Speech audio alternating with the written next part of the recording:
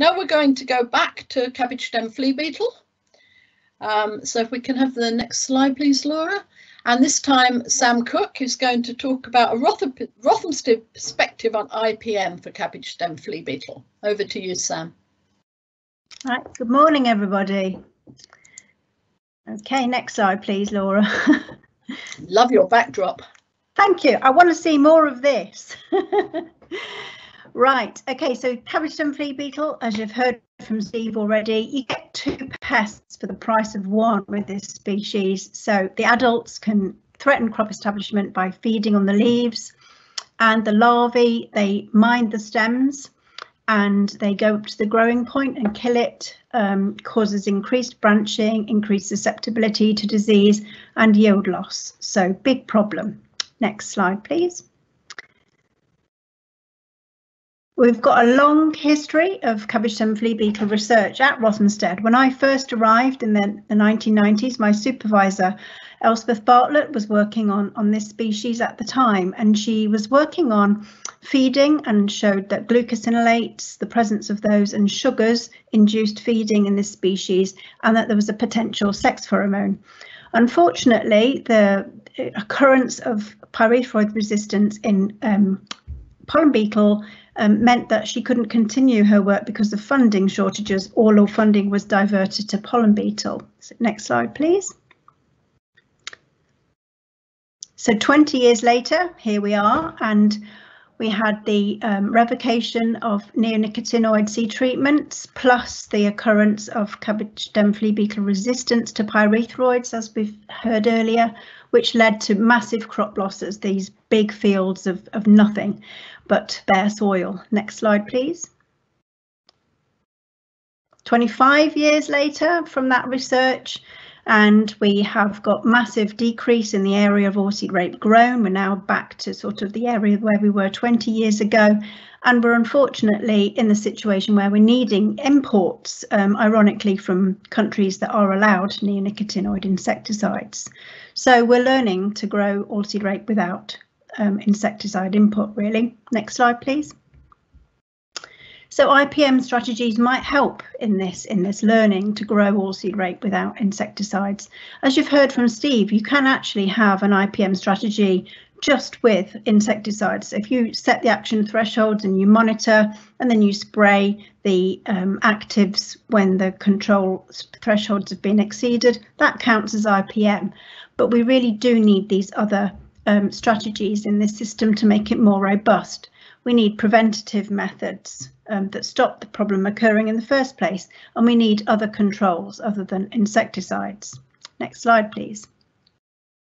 So I'm going to try to tell you about where we are with those other strategies. So action thresholds currently for flea beetle, you should spray if more than 25% of the leaf area is eaten, or if you exceed 5 larvae per plant.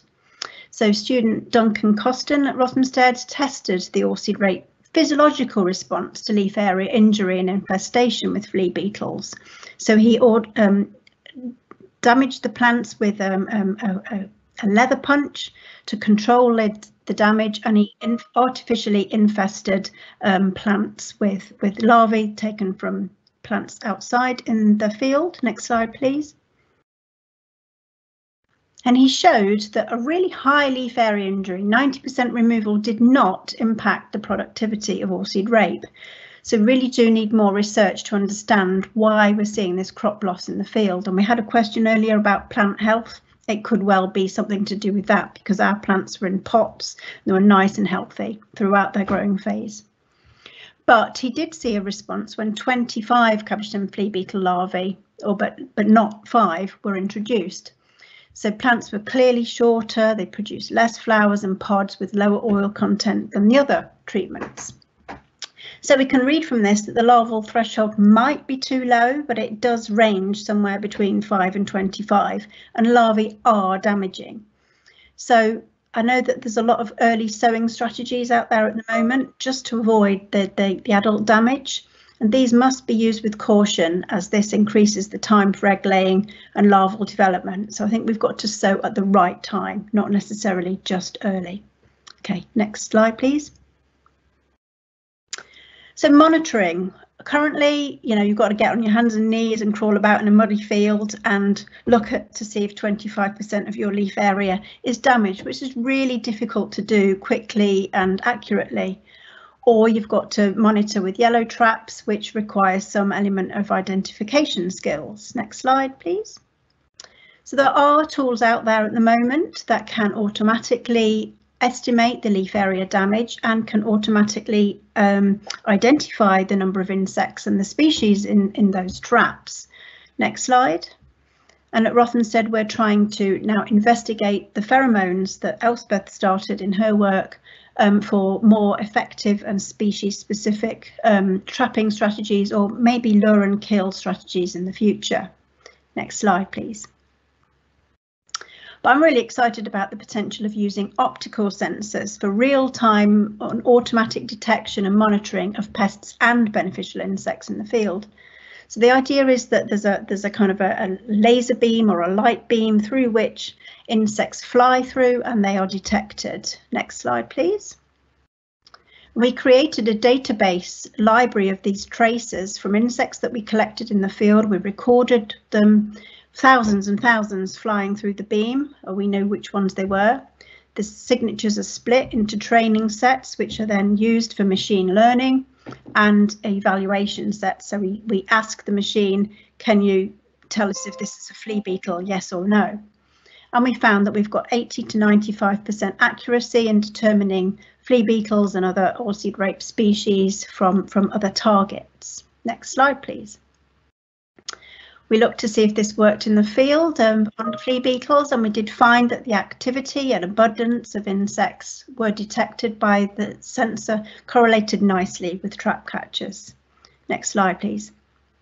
So our kind of vision of the future is a tractor or a drone mounted apparatus that can enable areas that only have high densities of pests to be sprayed, and maybe where beneficial insects are too low and can't do the job. Next slide, please. Next slide, please. Thanks. So prevention, let's do all we can to prevent the problem in the first place. Well, the best way to do that is by using cabbage stem flea beetle or pest resistant cultivars. There are no pest resistant cultivars of oilseed rape currently available. There's quite a few for diseases and resistance to lodging and all that sort of thing, but nothing for pests. So we really need to work on this and get them commercially available. We have found variation in feeding responses to different lines of brassicas in our studies at Rothamsted. But you can see on the left, in the field, we got quite a lot of variation, but when we took those same species into the lab, we got a different answer. So we've got to really work out what's going on there. Interestingly, John Innes, Rachel Wells' group there have also found variation in lines, and we've put a joint proposal together. So fingers crossed, please, that we get this funding and hopefully we'll be able to bring forward the development of resistant cultivars. Next slide, please. Companion planting is another way of preventing the problem in the first place. There's things like intercropping, and here you see Piola, which one of our EcoStack partners is trying in Germany. We've got trap cropping, which you see in the centre there, where a very attractive plant is sown around the area or in adjacent to the main crop, or undersowing, and there you see some vetch being sown at the same time as oilseed rape plants. Next slide, please. So we've tested quite a few of these companion planting strategies. I've started this work many years ago, in 2005, actually on pollen beetle, but we looked with a student to see what happened with flea beetle. So back then, turnip rape trap crop borders really did significantly reduce the number of cabbage stem flea beetle larvae in oilseed rape plots that had the turnip rape controls. So 10 years later, Duncan, the student, tried it again, and we found the same results, that turnip rape trap crop borders did reduce the flea beetle feeding and larval damage. And you can see on the left, we just about had some plants in the middle of that turnip rape trap crop, and there was nothing on the right. In that year, we had very high levels of flea beetle damage, and in the end, the whole trial was lost. Next slide, please. So Duncan also tried companion planting undersowing. This is quite increasing in popularity in farmers. There's many reasons for doing it. It improves soil structure and may be able to reduce weed problems, but we wanted to look to see if it could help reduce flea beetle problems as well. We tried undersowing with mixed brassicas and mustard in a clear field strategy, and this worked really well, but we found the timing of the companion plant removal really difficult, and it can go horribly wrong if you don't get that right. We've tried undersowing with berseem clovers, wheats and oats, and we found that these do have sometimes really great effects, but they do seem to be inconsistent. So we need to understand about the mechanisms of success. When it works, why is that? We're starting to wonder if it's just because of the dilution effect. And indeed, if you do increase your seed rate, then you do decrease your damage. But maybe there's other mechanisms at play, so dilution or host location or disruption or repellency effects, which we are now looking into in the EcoStack project, which is being led by Gaetan Simandikorde. Next slide, please. And lastly, we come on to control. I'm thinking we're now moving into an era where we can do this without insecticides. There's some work on biological insecticides. I do have my concerns about the selectivity of these, but I think biological control is the way forward. It's the use of agronomy and habitat management methods to conserve those natural enemies that are there already in the agri-environment to make them do the pest regulation job for you. Some work at Rothamsted when I first arrived showed that carabid beetles, one in particular, Trecus, had a very close spatial association with flea beetles and did show really great biological control potential. In our EcoStack project now, we are looking to quantify the role of predators in pest regulation and the effect of companion crops on those. Next slide, please, Laura. I've got PhD student Patri Ortega Ramos, who's looking at parasitoids. Turculotus microgaster was the main larval parasitoid of cabbage stem flea beetle. We found it for the first time in the UK in 2005, back in our trap cropping studies. Patri is now looking at the spatial distribution of this species across the UK using DNA metabarcoding and manual dissection tools, and she's looking at the agronomical drivers of the variations that we're seeing. So how can farmers learn to increase the density and abundance of this parasitoid species? Next slide, please. There's also an adult parasitoid, which was first reared by Andrew Ferguson at Rothamsted, attacks the adult phase. Patri found that the eggs are laid inside the host, they develop, and the larvae come out the backside of the beetle, which is delightful. They bury themselves in the soil, they make a cocoon, and it has pretty good control, so up to 30% parasitism rates are found across the UK in Patri's early studies. So fingers crossed for this species. Looks like it's the best hope we've got at the moment of killing the adults. Next slide, please. So how can we support natural enemies populations in the agri-environment? Well, they are susceptible to pyrethroids, as you've heard from Steve. We are doing a survey to see how many of these natural enemies are susceptible to pyrethroids. A lot of them are, so please spray only when necessary.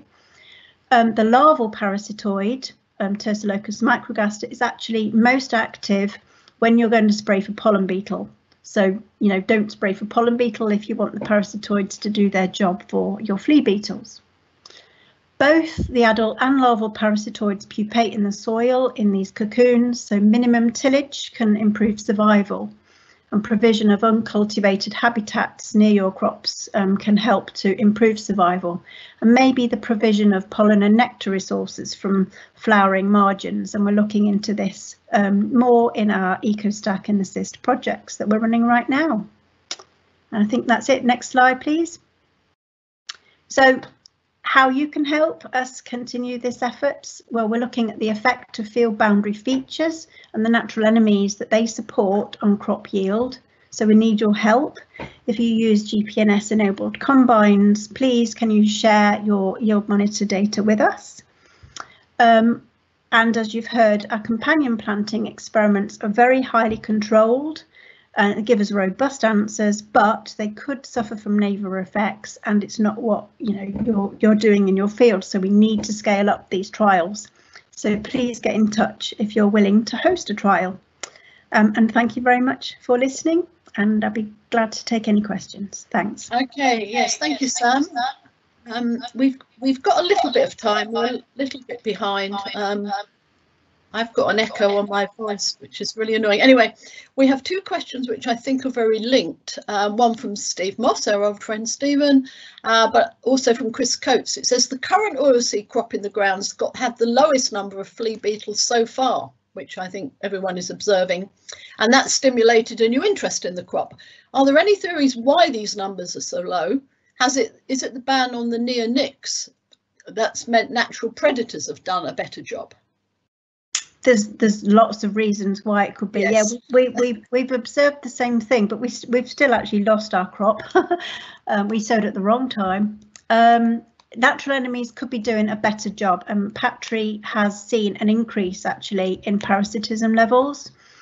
So if we're not taking out our natural enemies, then they will be doing a better job in the field. It could also be due to the temperature. We had a lot of rain, very, very wet rain, and flea beetle eggs certainly don't like the rain. So I think the wet weather that we had also contributed a lot to that. But yeah, we so it might not be we get away with it again this autumn, is what we're saying, isn't it? Every year is different, isn't it? But yeah. Okay. Another quick one. Great. Are there any pointers, this is from Bill Langford, as to why some brassica crops are more attractive to cabbage stem flea beetle than oilseed rape is? Yeah, so turnip rape's really attractive. We think it might be because it's very bright green, so it might be a colour thing. It could be due to the glucosinolate profile as well. Maybe hairs. There's quite a lot of different factors that could influence sucrose as well. Sucrose, they like sugar like we do. So there are many reasons why, and this is part of the plant breeding project that we're looking to find the mechanisms of the resistance, and if we've got a resistant plant and a highly attractive plant, then we can look at the differences between those.